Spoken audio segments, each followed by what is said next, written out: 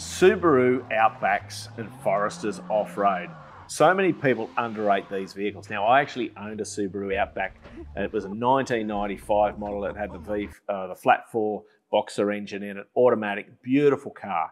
And we owned it when our boys were young, and we weren't able to do much full driving, but it allowed us to go and do some basic camping and stuff. The thing is, they're a very underrated four-wheel drive. Well, they're not even really a four-wheel drive, but a four-wheel drive for what they are. Is it going to go and keep up with a twin lock something or other on 35s? No. But it is amazing what they can do. So in this video, we're going to react to some fellas, and these guys are just out having a whole heap of fun, and they're doing it in their Subaru. So good on them. I quite enjoy this watch. Now, the thing about this is, you might be thinking, oh yeah, but you know, it's not extreme action. Well, it is when you're in a Subaru, okay? And the thing is, it still takes a lot of driving skill to get this level of vehicle up this track. My race car would go up this track at 40, 50k an hour without even breaking sweat. A fairly standard sort of Subaru has to work at it. Oh my God. Oh my God. How do you feel?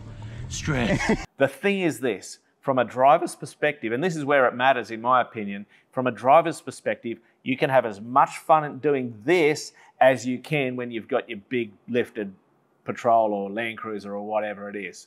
Okay, this is all about the driver, and what's more, these guys learn to drive these vehicles off-road. You go and stick them in a bigger truck, they will be very competent drivers straight up, because they're having to learn the utmost fundamentals of picking their line, using their throttle, and just working the vehicle to make it get up the climb. So they're going to be very competent drivers. Well, they possibly already are, but in this video they do a good demonstration of it. There's a lot I've got to say about it, so let's do a react and see what we can learn from this. Look, I'm not... Oh, sorry, I can't stop falling down the hill. Sorry, mate, go on. Look, you're trying to fill me with confidence.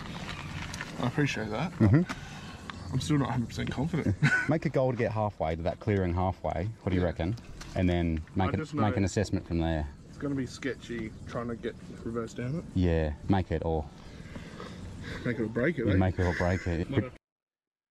Okay, so this is an interesting one. Now, I'm reading between the lines a little bit here, because there's obviously a bunch of backstory that I'm not privy to, but I get the feeling that the gentleman who was just chatting then is feeling quite pressured to get up this climb. Now, it could be pressure he's putting on himself. It could be pressure his other mates are putting on him. I think his name's Troy, now that I think about it.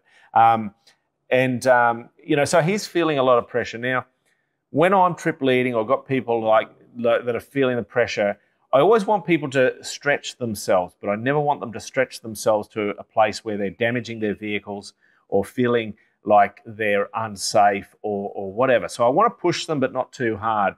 And because I want people to have the victory that we're about to see Troy have, where he goes, I didn't have the confidence, I didn't think I could do it, but with good coaching and good leadership and spotting, he gets up this hill, and he does a pretty good job of it, to be honest. And so, yeah, so just be aware of that if you're a trip leader, and if you're on a trip and you're starting to feel some peer pressure coming at you, you don't have to listen to it. It's your vehicle, it's your drive, you own it, and don't let people push you into something you're not comfortable doing, okay?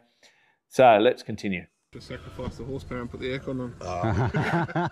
Des is a better spotter than me. Okay, so Des here in the white shirt or the singlet, he actually sent this video in to me, and so he actually drives a Subaru Forester, and we see his drive later on in the video. You keep saying that. One day someone will roll and it'll be me on the radio.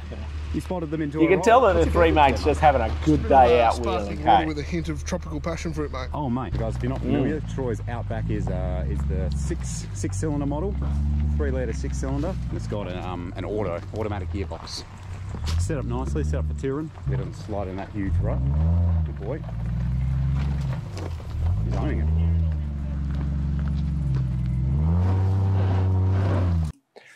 Okay, this section here, in the edit, I'll get them to just replay that little bit there. if Troy had kept his momentum flowing through, he wouldn't have had to stop and wheel spin there. So when you're off-road, you've got two things going. When you're moving, you've got your momentum, which is kinetic energy. The vehicle's stored up kinetic energy. It's kind of like a battery, and when you hit obstacles, you can draw down on that energy or that power to get you through the obstacle. The second thing you've got is traction. At any given moment, on any given bit of track, you've got a certain amount of traction, and you can increase it by changing tyres or whatever, but on the day, it is what it is. So you've got traction of a certain amount, and you've got the energy, the momentum. So work those two together. The moment you stop, your energy battery is completely empty. You've now, that was a bit rude. Sorry, I'll keep two fingers up. You've now just got your traction working, okay? And that's why you'll wheel spin. Whereas if you keep that momentum going, you'll have that energy to contribute, and you would have got straight over that rut without any wheel spin.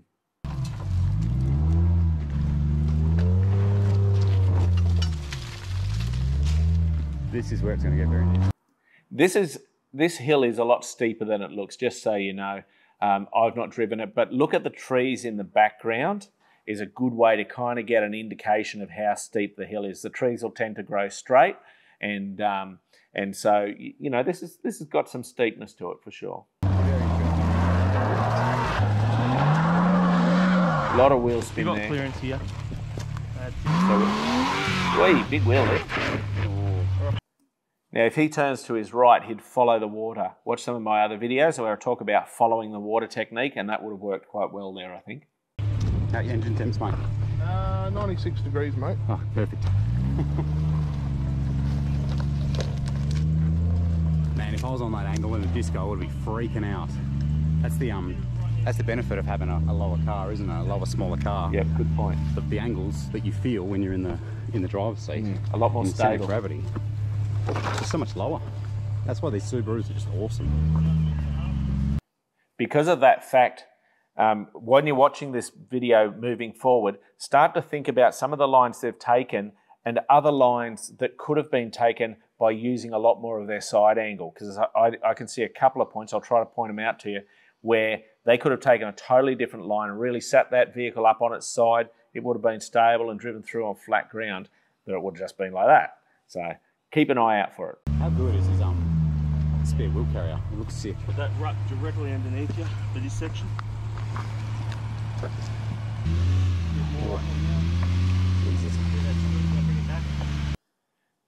So Troy has got the driver's side window down and the passenger side window up. I always try to drop both windows. Now, they're doing a good thing. They've got the UHF radios running. I run a GME handheld. But if you have the windows down as a driver, it gives you that other inputs that can be helpful. You've got to be aware of what inputs you're taking, because sometimes there's people on the side of the track giving you bad info. But you can certainly listen to your spotter as well. All right, some fitness. How about that for an angle, guys? And the worst is yet to come.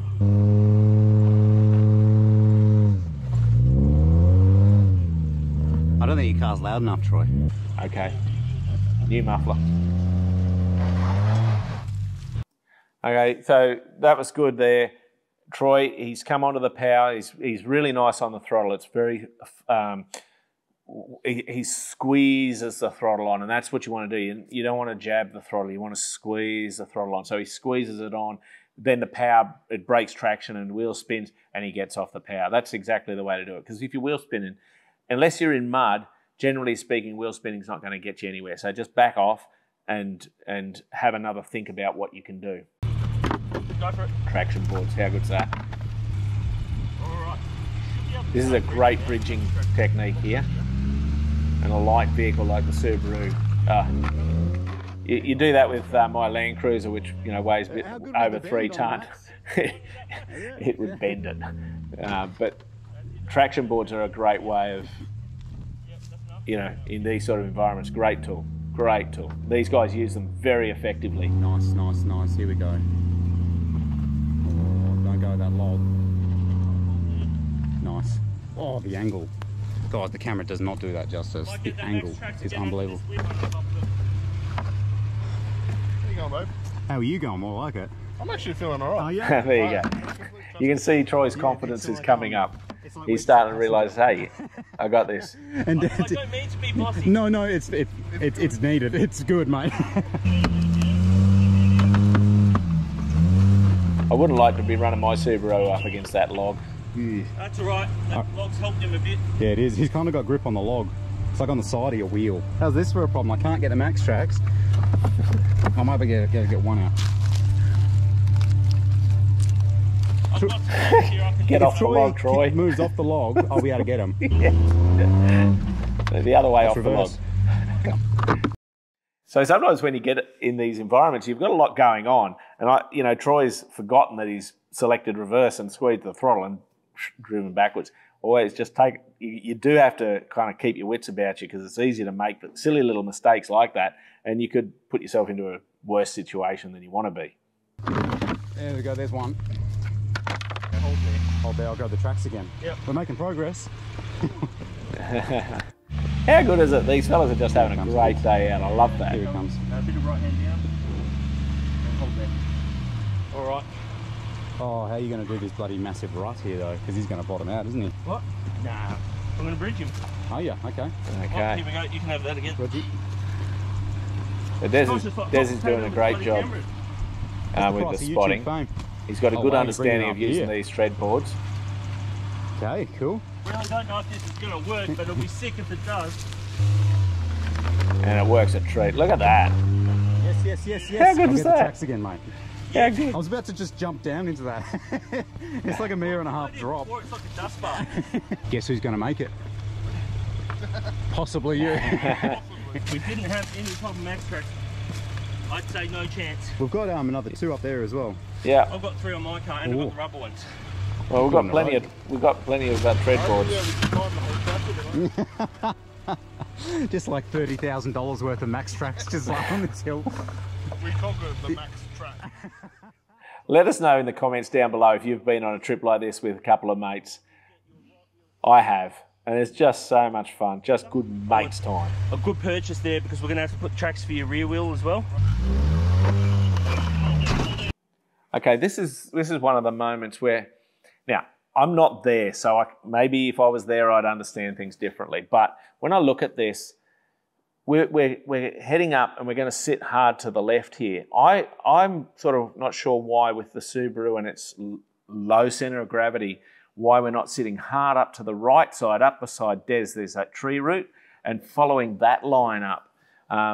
Maybe there's further up you can't cross over, maybe it takes you nowhere, and that's why I say I don't know. But I just feel like, well, I'm just not sure quite with the information I have why we're doing it this way.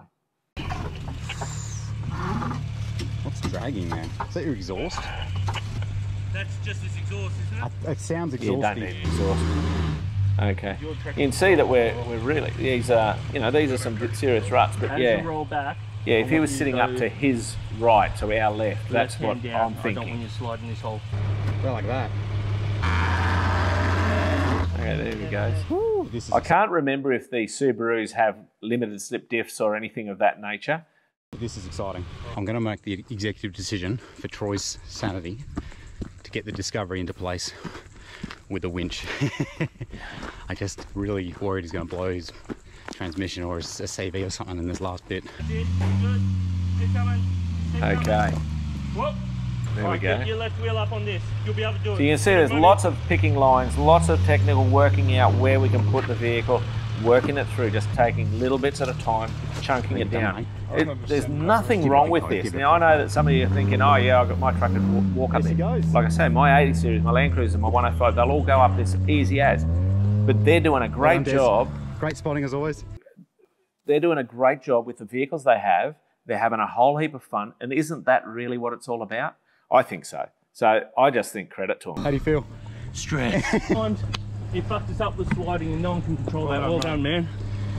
All right, so now we've got Des in his Forester. Okay. Oh my He's got all the momentum going, yeah. Oh, Probably got a little bit keen Oh there. my God, the angle. Yeah, that's a good angle.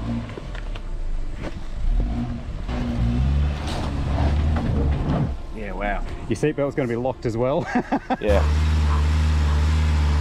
This is interesting. It's sort of like... I'm wondering if Des is running an oversized tyre because the transmission seems to be working a lot. Oh, Sorry. Awesome. sorry. Who are we apologising to? Yeah. Just focused. You're doing very well. Okay, so I'm not going to have a go at Des, but I'm going to use this as an example of something I think we all need to be aware of. To my knowledge, what I can see there, Des isn't wearing his seatbelt. If you're doing this sort of foil driving, have your seatbelt on. The only exception to that is sometimes when you get on a really steep climb and you have to take the seatbelt off to get out of the car, your seatbelt won't latch back in. That's, you know, what can you do about it? You just got to manage that. But if at all possible, wear your seatbelt, because if something goes wrong, trust me, you will come out of the vehicle and get hurt, and you don't need that. So just put your seatbelts on. It's crazy not to. Oh, okay, I won't disturb you, mate. Go for it. Okay, good drive. There it goes, just like that. Just like that. You can see that the Forester's doing just like this that. drive easier than the Outback did. Some of that's because he's got all-terrain tyres. Some of that's probably experience. And I think this Forester You want a looks max like track it's under probably there? modified. And if I recall correctly, the Forester's had a little bit more off-road Oh my God. I might go right side. focus than the Outback did.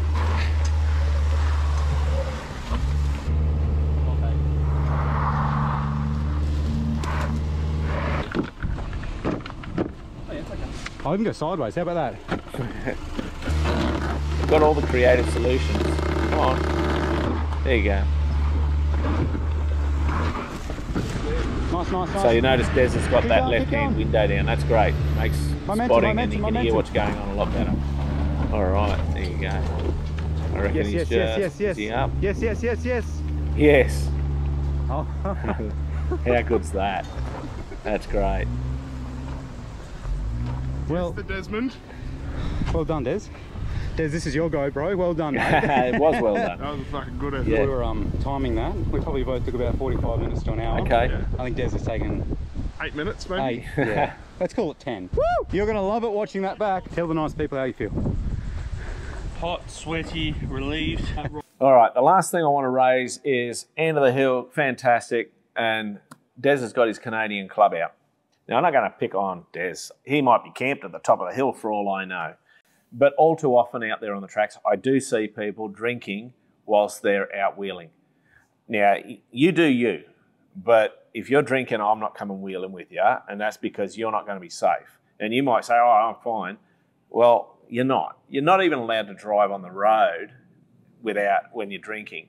And out here in the bush, you've got to drive at a much higher level and a more complex level than you do on the town roads and city roads. So to compromise your driving skill by drinking, in my opinion, is just foolishness, especially if you've got family and friends in the car. Like, that's just next level crazy, really, in my opinion. And I've seen it all too often. So I just wanted to, like I say, I don't know, Des might be camped at the top of the hill and that was his day's driving was done.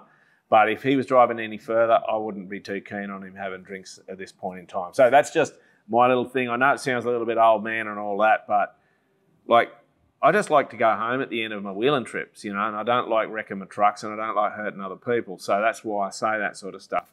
I'm all for having a drink, you know, but yeah. Anyway, look, I think we've all learned something from that. That was fantastic. Let me know in the comments down below what you reckon. And have you ever owned an Outback?